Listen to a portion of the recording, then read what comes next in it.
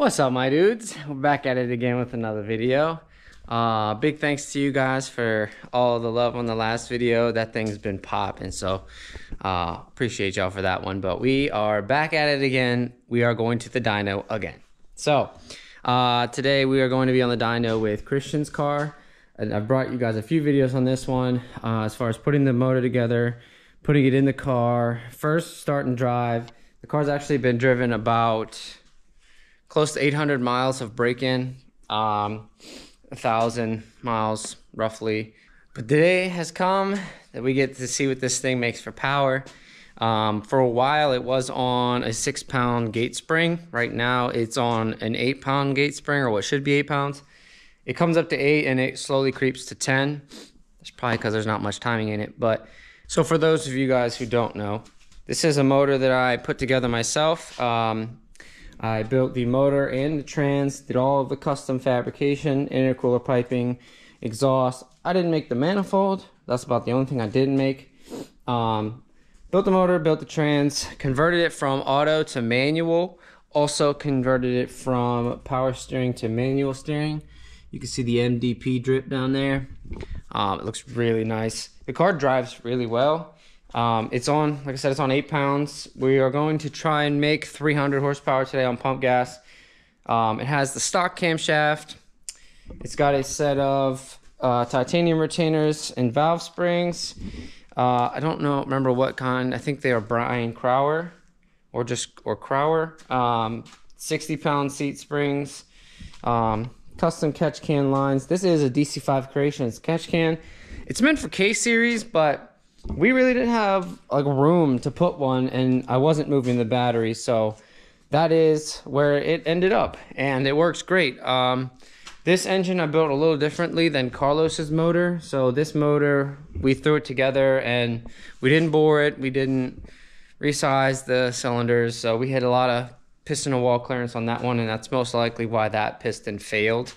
It wasn't my call. But anyways, this one has 35 thousandths clearance, piston to wall all the way across. We got a tighter ring gap. It's 18 thousandths top ring, 20 thousandths second ring, and it has almost no blow by. Catch can lines are a little bit higher than Carlos's as well, so that it doesn't suck in as much or push as much oil over into the catch can. Yesterday I cleaned the catch can lines, cleaned the catch can. There was only some brown water, which would be just moisture in there, and I drained that out, so we are all good. We are in a set of 1000cc Snake Eater Performance budget injectors, so we should be fine on injector. We got a 355 pump in the tank. It's relayed, and this turbo here is a eBay journal bearing T3 3076 with a 6.3 back housing. So it comes on pretty quick. I was messing with the controller the other day and I turned it up to, I think it was 15 pounds, and it made 12.5 pounds before 4,500. So this thing's going to have a fat torque curve, and I'm really excited for that because this thing the turbo comes on quick.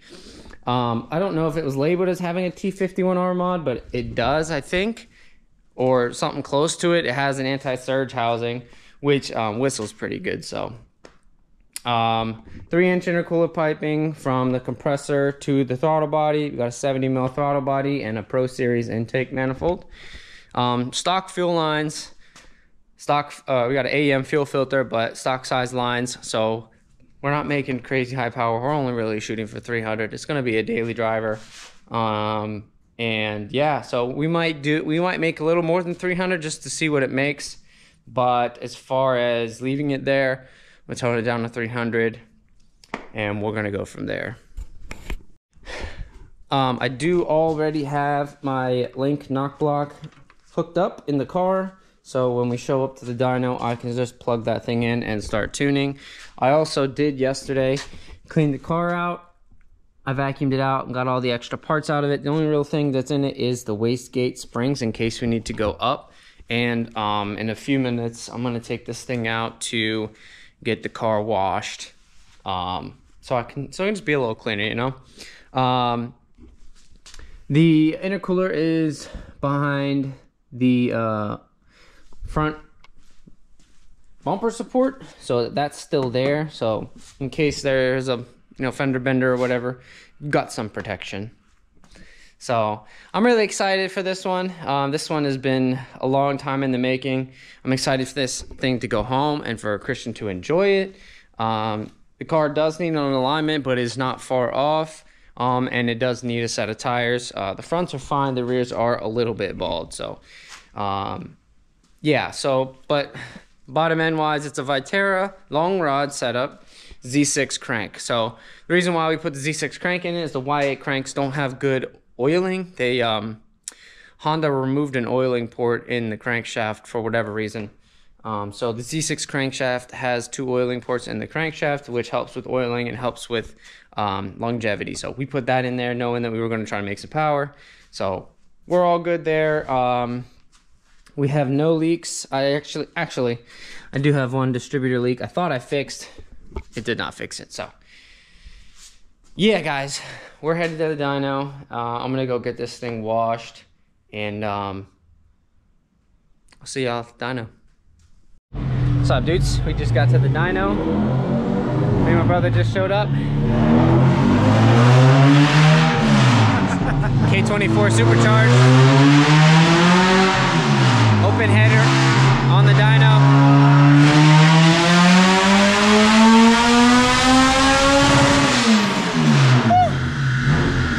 It's where dreams come true out here, okay?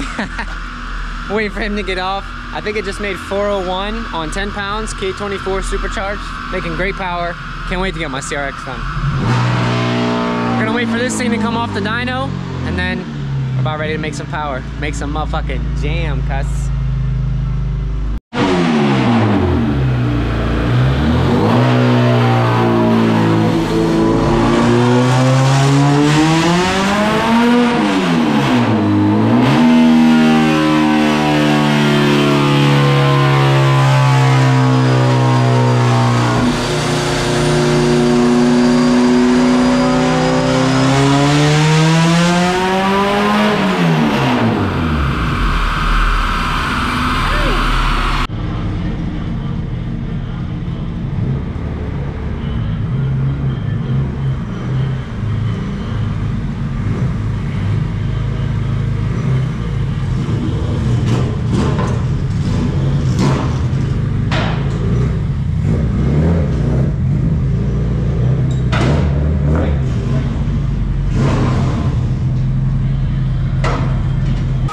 Alright guys, we're strapped down. I'm gonna put some heat in the car and then we'll do our first pull, 8 to 10 PSI.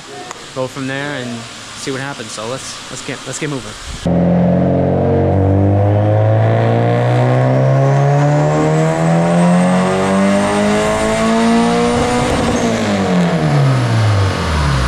Alright, so we're making pretty good power. This is our first pull and it has not peaked. I'm thinking about bumping, delivering her up 400 RPM, see what happens. We made 241 horsepower and 182 foot-pounds of torque on 10 pounds. That's actually really good. That's like K24 with cams type power. So that's really good. I'm gonna bump in 2 degrees at 10 pounds and I'm gonna see what happens if we pick up any. If we don't, I'm just gonna up the boost. I'm gonna keep it safe. And yeah, let's keep it going. Boost up. Oh, what the fuck? We're live.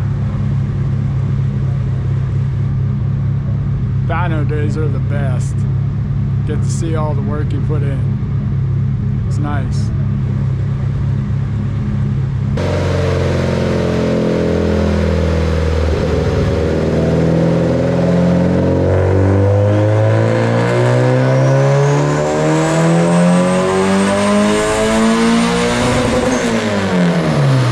Alright, so I put in 2 degrees of timing. It did absolutely nothing to the power. So I took that back out. Great power for 8 to 10 pounds. It's, you know, what a stock Z6 probably would have made on the same thing. So it's flowing well. It's making great power. So this is perfect. I'm gonna go ahead and turn the boost controller on. I'm gonna put it at 30%, see what that gives us, and then, you know, slowly start dialing it in from there. So let's go.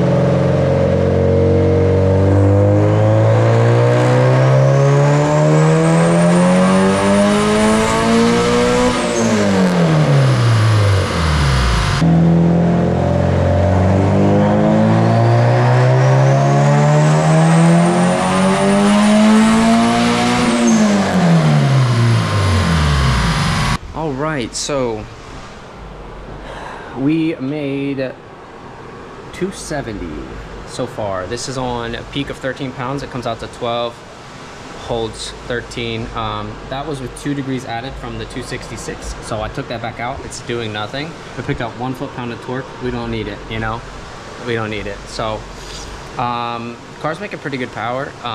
This 240 was on 10 pounds.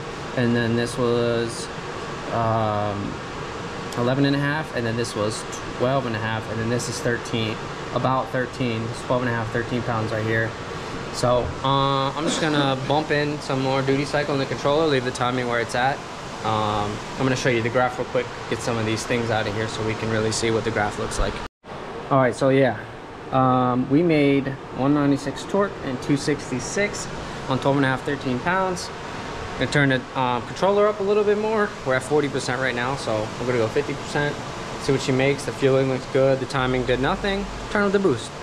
See what she makes.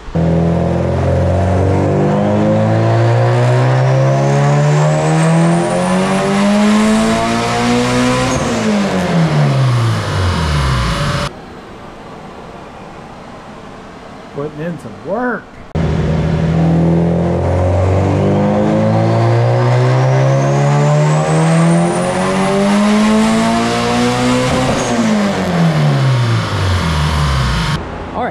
Making 294 on 15 and a half pounds, almost 16 pounds, which is crazy because we made 340 on 20 pounds with Carlos's car. Basically the same build. So you know, it's working, it's flowing. So I'm gonna put another 10% in the controller, see if we can make 18 pounds, and it's gonna put us over 300. We're basically there. Now it's just the time to optimize what we can and see what it can make, and then we'll lower it back down. So let's go.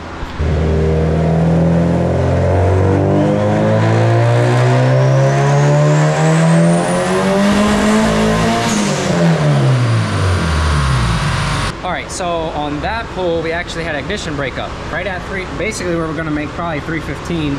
Made 221 foot-pounds of torque, and then it started to break up. We were probably at 7. I think we were at 17 pounds. So I'm going to gap the plugs down. They're at 25 thousandths. I'm going to gap them down to 20 or 18, and then from there, we continue to go up with the boost.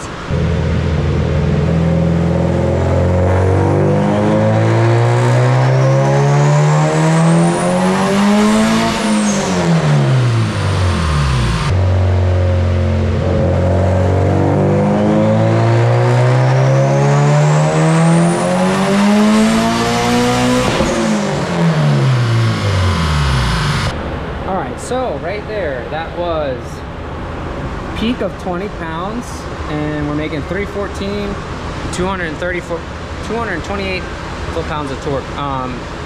This was boost cut, so I'm gonna sprinkle in some timing up here, see if it does anything, and if it does or doesn't, I'm gonna see what maybe 22, 24 pounds does, and we can go home. And then I'm gonna see what quick spool does too. I'm actually gonna turn that on now. And yeah, so let's go.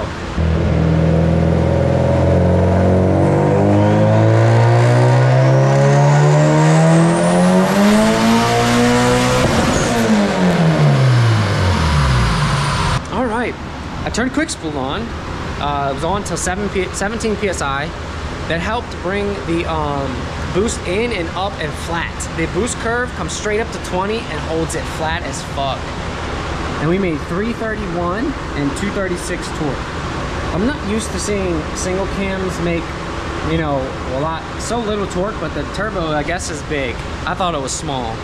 but it's doing really good. I'm gonna actually turn the boost up more, see what we can make, and then I will turn it back down. So if we make 350, like, fantastic. So this thing's flowing well. I don't have a whole lot of timing in it. It's all boost and it's working. So let's see what another few pounds of boost holds for us. I'm really excited.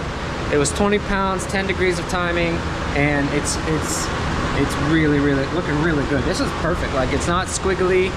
It's just working, and I'm really excited. I'm really happy. I think the reason why we're making so free of power, and Carlos has made just 10 more horsepower. It was also a hotter day for Carlos, but he's using 2.5-inch piping, which shouldn't make a huge difference, but I think it actually makes a big difference. This has 3-inch intercooler piping from the compressor to the throttle body, and it's flowing fantastically. So a few more pounds of boost. Let's see what it holds for us.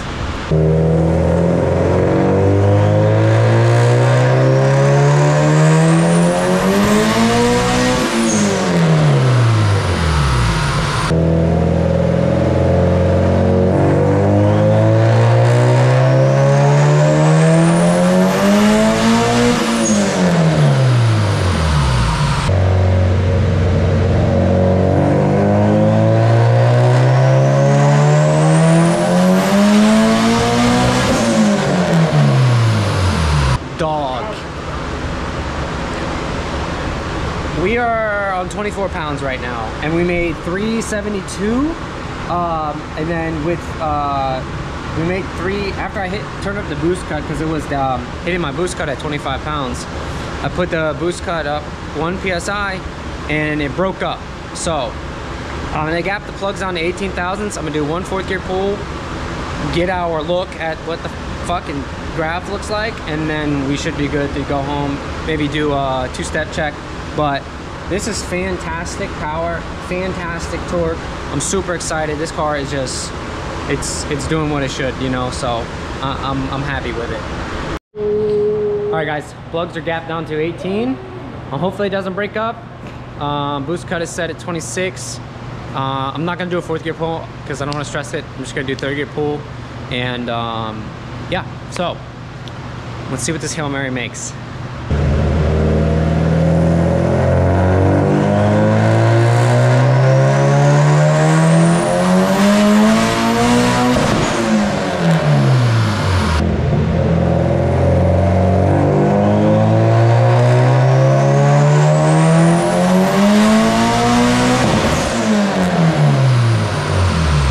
Okay, 380, 274 at 25 pounds.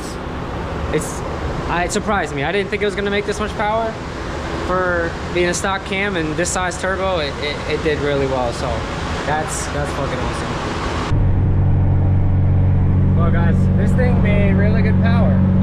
If you guys can hear me, 380 to the wheel on 24, 25 pounds. And quick spool made a world of a difference. That thing, I was having, not issues, but boost was coming up and like climbing as I went up in the RPM. And quick spool basically just brought it in and held it flat. So that's phenomenal. Like, honestly, we were only shooting for 300, and we literally made 80 more horsepower.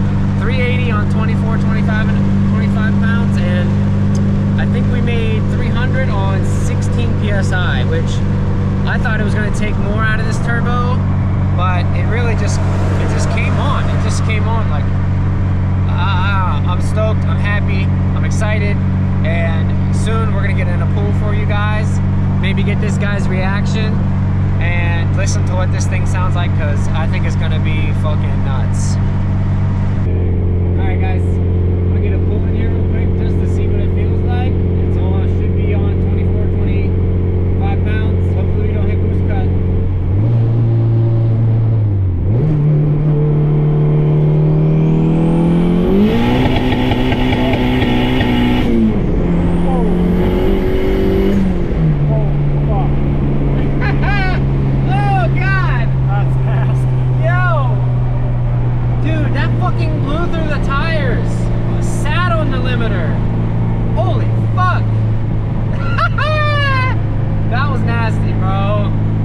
Well guys, this thing made some great power. It is the next day. 380 on 24 pounds, 25 pounds, and 274 torque. And it's revving like it has a cam in it, but it's the stock Y8 camshaft. We have the limiter at 77, and it was basically pulling straight to it. So the fucking power graph, the torque curve, it was just perfect. This turbo is actually putting in really good work. Like a 3076 with a 6.3 exhaust housing. I guess that's great for like 450, you know. I wasn't expecting it to work as well as it did.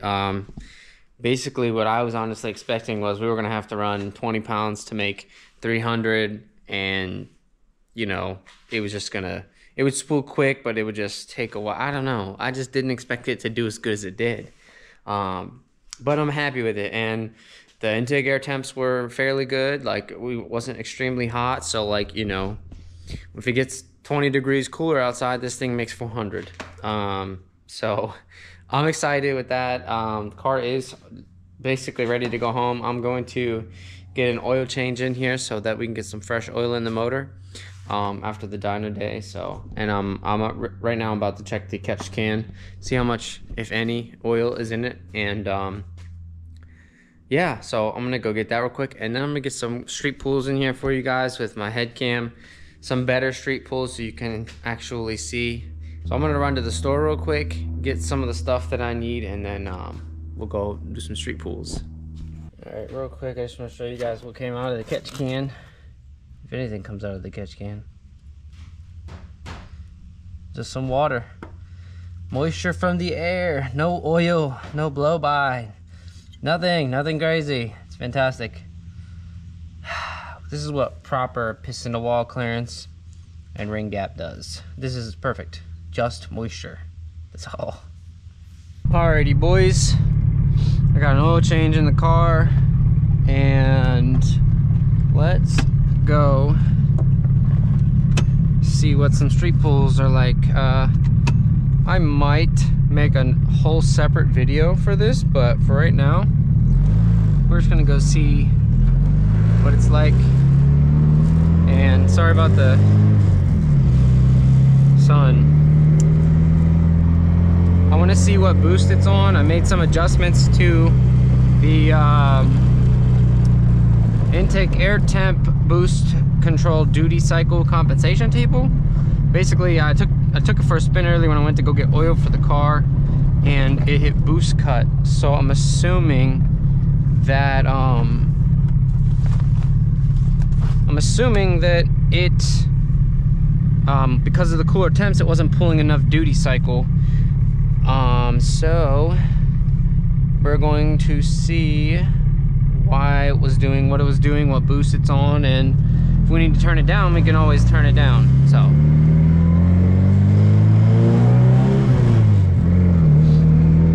let you guys enjoy some of this once we get out on the road. This car is, honestly, I think this car is pretty loud. Honestly, I think it could use a muffler change, and it might sound a little better, in my opinion. It might bring down the drone too, but it is what it is.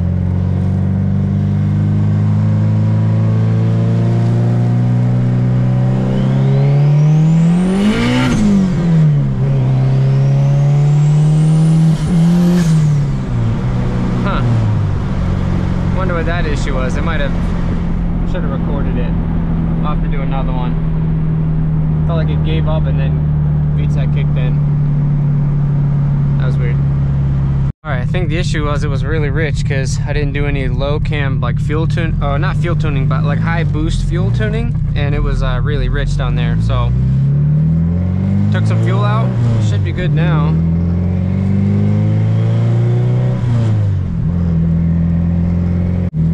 Listen to this turbo.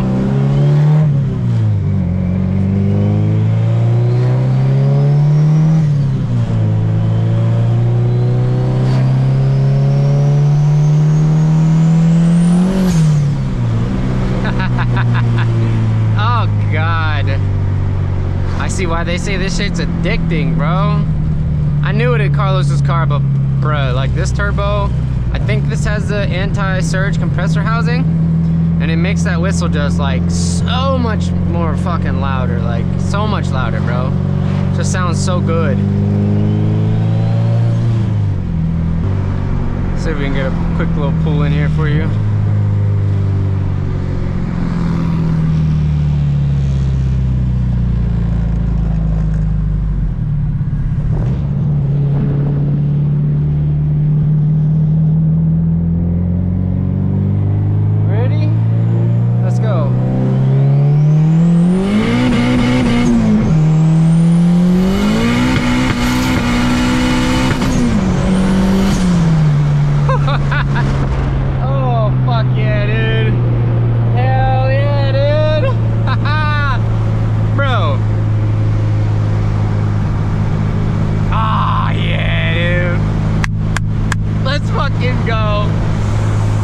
Turn it down for Christian. This car is a monster. I don't know why it's working so well. Maybe it's just the turbo, but it's just fucking working, bro. It's just fucking. I want to race that vet. Hurry up and catch up to me, dog. Catch up to me, dog. All right, I'll do one more. Uphill.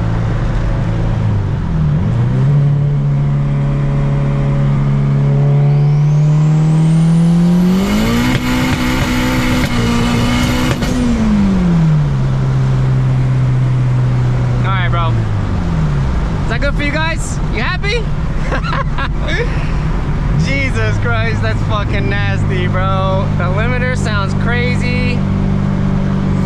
I'm happy with it. I'm stoked. It's time to put it away.